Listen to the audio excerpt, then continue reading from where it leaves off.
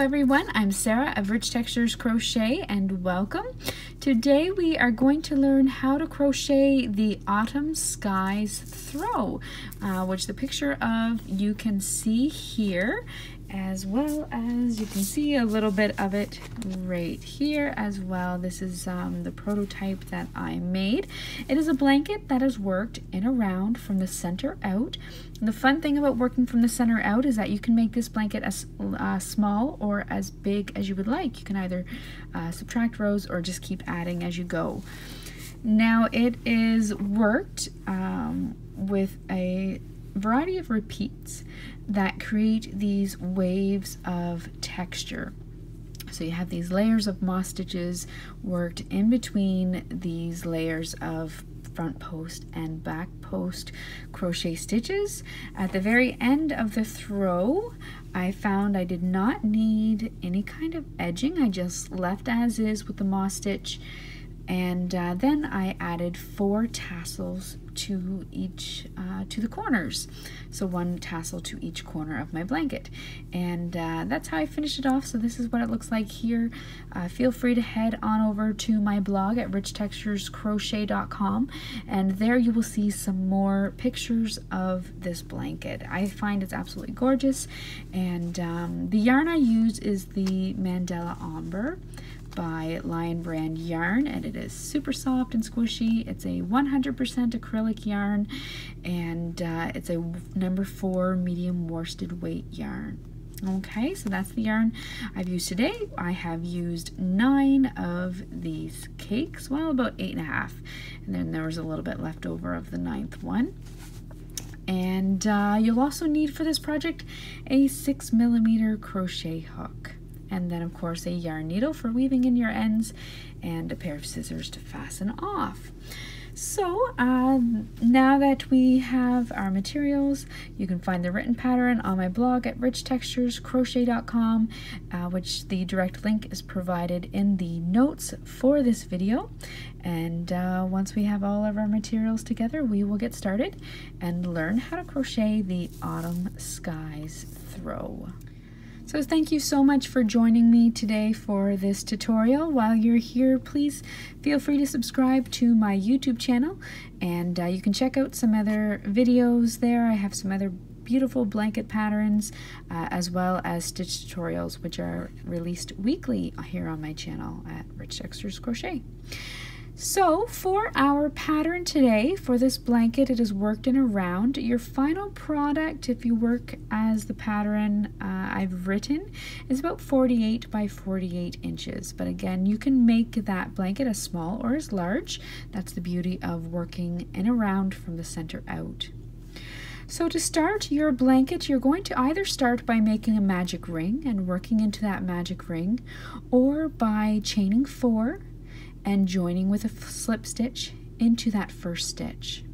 I'm going to start today by making a magic ring and then working into the center of that ring. So for round 1 of your blanket, you're going to start by chaining 1, and then into your ring you're going to single crochet, chain 2, single crochet, chain 1, single crochet, chain 2, and single crochet. You're going to repeat that twice more. Chain 1, single crochet, chain 2, and single crochet, chain 1, single crochet, chain 2, and single crochet. You're then going to chain 1 more, pull your magic ring tighter if you're working with a magic ring, and then you're going to join with a slip stitch to that first stitch. So when you look at your work, you will have 4 chain 2 spaces and 4 chain 1 spaces. Your chain 2 spaces are going to form your corner stitches, or your corners of your blanket. So once you've joined in the first stitch with a slip stitch, you're then going to slip stitch into the center of that chain 2 space. You're now ready to start round 2. For round 2, you're going to chain 1, single crochet into the chain 2 space, chain 2, and single crochet again into that chain 2 space. Chain 1. Now find your chain 1 space there in the middle, and then skip that first single crochet stitch and single crochet into that chain 1 space. Chain 1, skip the next single crochet stitch, and into the chain 2 corner, work a single crochet, chain 2, and single crochet. You're going to repeat that all the way around. Chain 1, skip the next single crochet, and chain 1, single crochet into the chain 1 space. Chain 1, skip the next single crochet, and into your chain 2 space, work a single crochet, chain 2, and single crochet. Repeat that again for your third side. Into your corner, work your single crochet, chain 2, and single crochet. Then chain 1, single crochet into the next chain 1 space, chain 1, and when you return to your first single crochet stitch, you will simply join with a slip stitch into that first stitch. And that's the end of your round 2. For round 3, you're going to slip stitch into that chain 2 space, chain 1, into your chain 2 corner, work a single crochet, chain 2, and single crochet. You're then going to repeat the moss stitch across, which is the, sort of the pattern that we were just working there. Chain 1, skip the next single crochet, and single crochet into the next chain 1 space. Chain 1, skip the next single crochet, and single crochet into the next chain 1 space. Chain 1, you'll be at your corner, and into your corner you're going to single crochet, chain 2, and single crochet. Repeat that all the way around your square.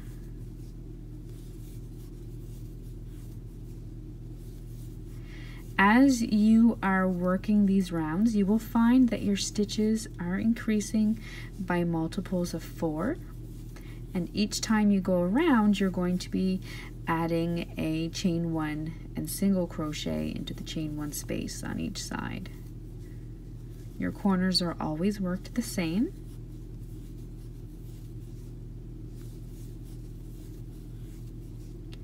And that brings you, or brings me, to the end of round 3. Now for rounds 4 through to 10, you're simply going to repeat that. So you're going to want a total of 10 of these rounds of moss stitch. So you'll work it the exact same way as the previous rounds. Each round you're increasing by 4 stitches. So once you slip stitch into your chain 2, you're going to single crochet, chain 2, single crochet, chain 1, skip the next single crochet, and single crochet in the next chain 1 space. Repeat that all the way across to your chain 2 space, and in your chain 2 space work a single crochet, chain 2, and single crochet. Repeat all the way around. You're going to do that for a total of 10 rounds, and then meet me back here and we will move on to the next wave of texture.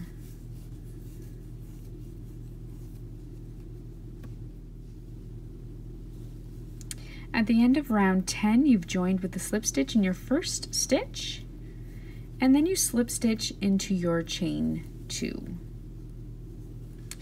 Now for round 11, we're going to start working those rounds of post stitches. So you're going to start this round by chaining 5. Your chain 5 at the beginning of your round always counts as a double crochet and a chain 2. You're now going to complete your corner by working a double crochet into that same chain 2 space. Next, you're going to double crochet into each stitch and each chain stitch or chain space all the way across.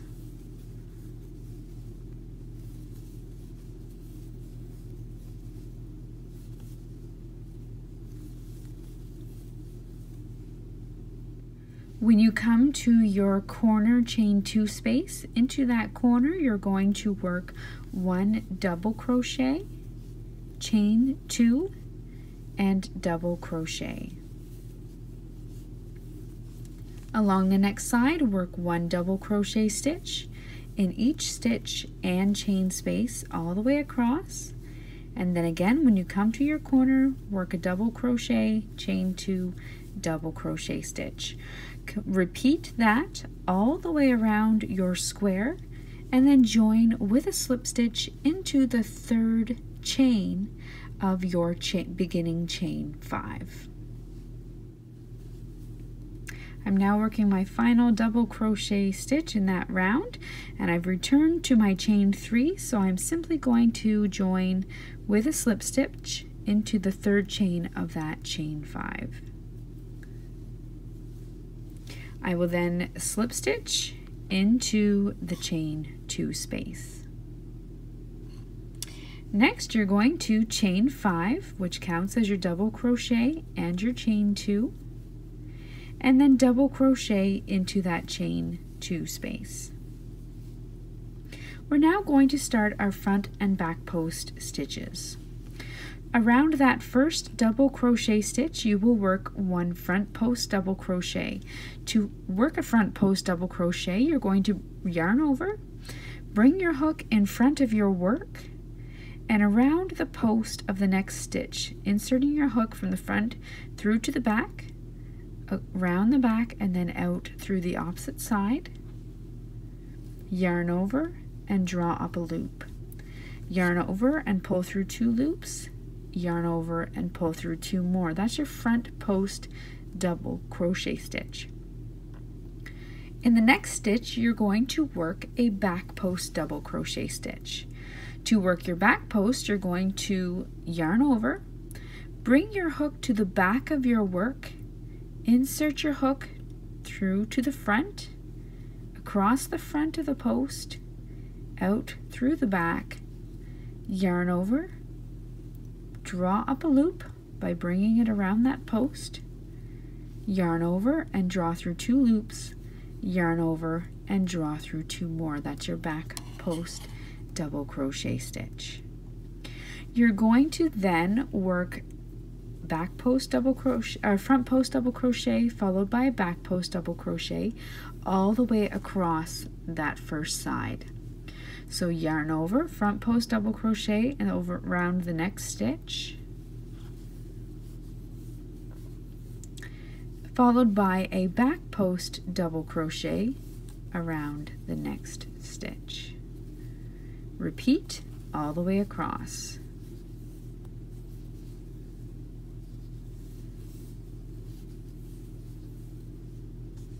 When you come to your corner chain 2 space, you're going to, into that chain 2 space, work a double crochet, chain 2, and double crochet stitch.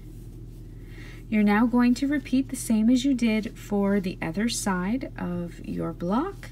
You're going to repeat that again. So beginning with a front post double crochet stitch in the next stitch, followed by a back post double crochet in the next. Repeat that all the way across. When you come to your next corner, work your double crochet, chain 2 and double crochet, and then continue on the other sides.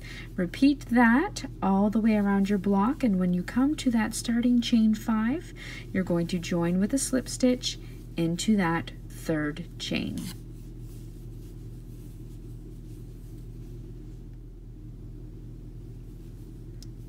This is my final front post double crochet. I've come back to my chain 5 and I'm going to slip stitch into the third chain of that chain 5. And I'm now ready to begin round 13. For round 13, I'm going to slip stitch into that chain 2 space. I'm going to chain 5 and double crochet into the same chain 2. I'm then going to begin this round by working opposite as I did, because what essentially I'm going to be doing is always working front post double crochet stitches into the front posts and back post double crochet stitches into my back post double crochets. So I'm always going to be working the same stitch into the one that was down below. So for this round 13, I'm going to start off by working a back post double crochet stitch.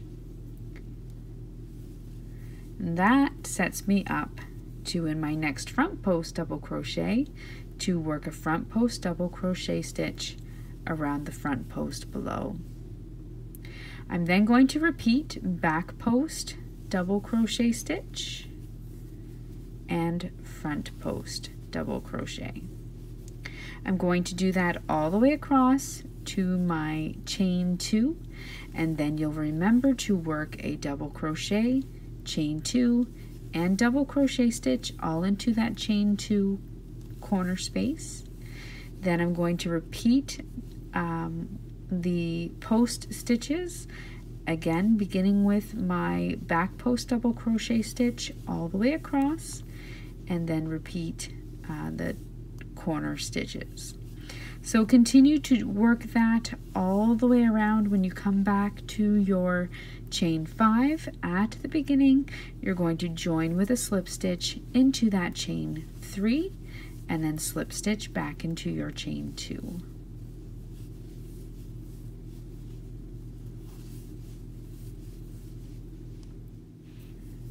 I'm now working my final stitch in my round 13, and I'm joining with a slip stitch into the third chain of that chain 5. And then I'm going to slip stitch into my chain 2 space. I'm now ready to begin round 14. Now for rounds 14 through to 16, for the next 3 rounds, you are going to repeat rounds 12 and 13 and then 12 once more. So for the next 3 rounds, you're going to repeat rounds 12 and 13 and then 12 once more. And that will bring you to the end of this section of the textured post stitches. Continue on, and once you have completed round 16, meet me back here and we will go over the next section of moss stitches.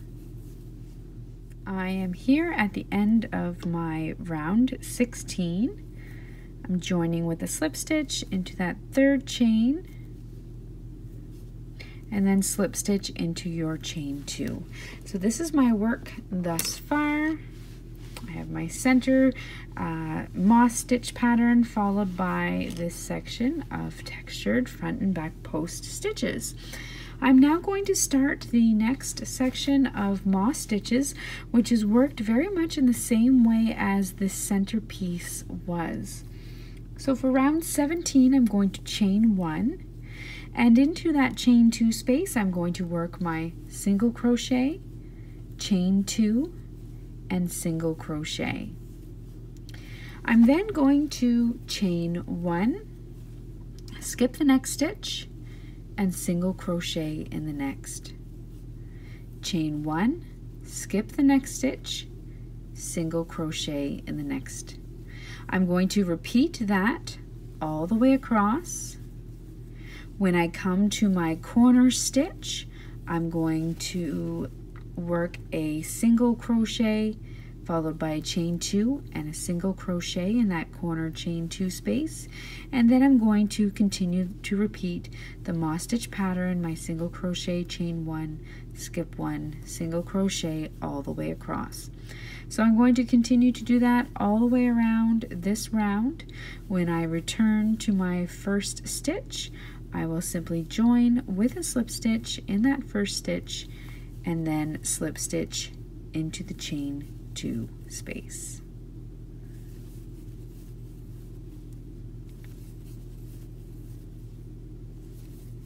At my corner stitch, now on that first side, single crochet, chain 2, and single crochet.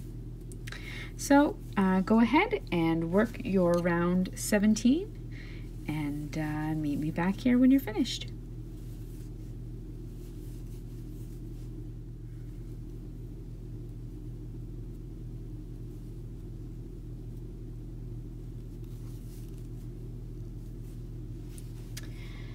Now at the end of round 17, you're going to slip stitch into your chain 2 space.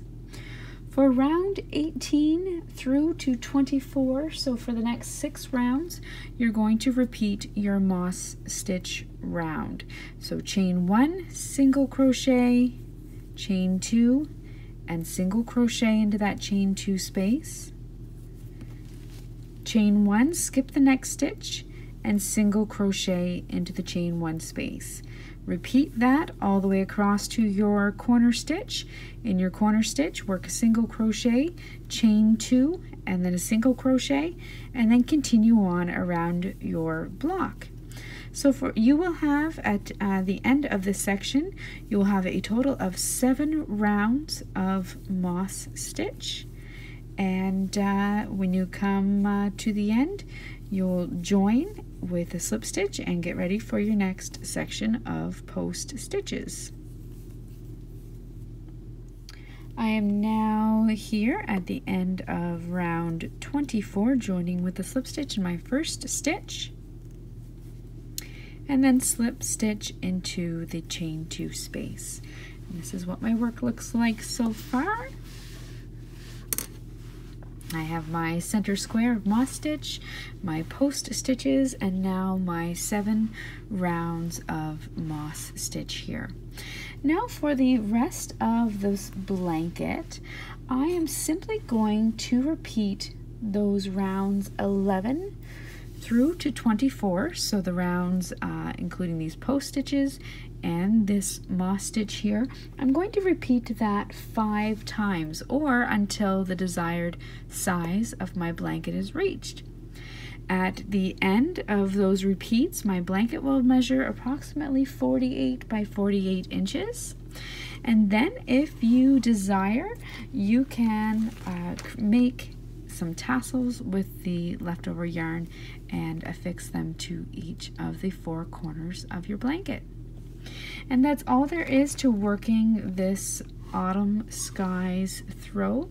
Thank you so much for joining me, and feel free to connect with me on Facebook, the Facebook Rich Textures Crochet Community Group. There you can share your photos, and of course across Instagram with me. I'd love to see photos of your completed work. So thank you so much for joining me once again. Don't forget to subscribe, and I look forward to seeing you again soon. Until next time, happy crocheting. Bye.